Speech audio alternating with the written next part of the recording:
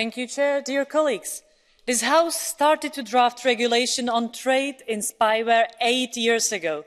I had the honour of being the one to conclude the dual-use regulation on behalf of the Parliament, where we achieved unprecedented transparency on spyware exports.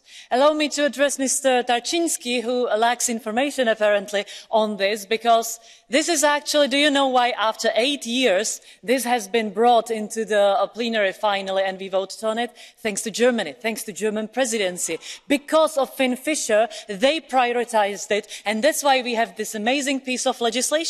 So tell me, what did Poland and Hungary do apart from blocking this regulation and apart from using the spyware?